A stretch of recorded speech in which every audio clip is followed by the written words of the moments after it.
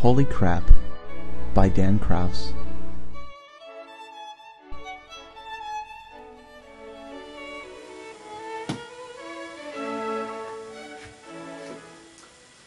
Hi.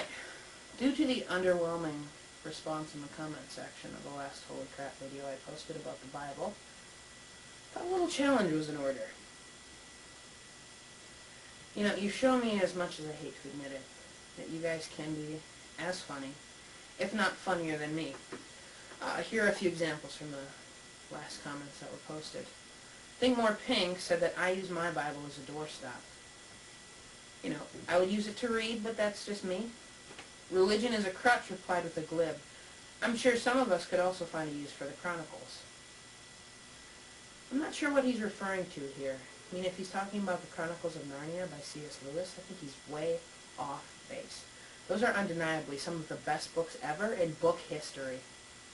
Fraulein Annika said that some people in California use the paper of the Bible to roll joints when they're out of rolling paper. That's disgusting. Bad form. Anyways, the debase user known as Roadrunner Laser kind of liked the idea, because he added, I've smoked about half of the book of John with a couple of my friends. No joke. Actually, Laser, that is a joke, and a bit of a sin, might I add. And Bubonic Nate said, you never know when you might need it to keep warm on a cold night. Fire. Well, here's something to keep in mind, Nate. If you don't change your attitude, I don't think that you'll have a problem staying warm in the afterlife.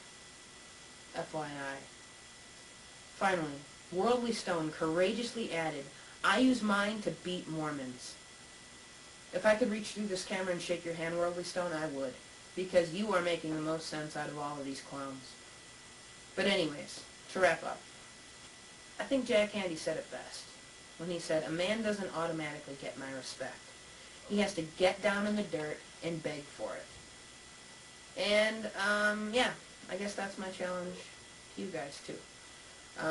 Seriously, I think you guys could make some really good Holy Craps. Yeah, so I'd like to see your ideas, your take on it. It should be fun. Or mildly entertaining. Or a little bit amusing. Okay, it's going to be boring, but it'll entertain me, so I think you should do it. And if not, well, I don't want to say that your eternal destiny rides on it, but...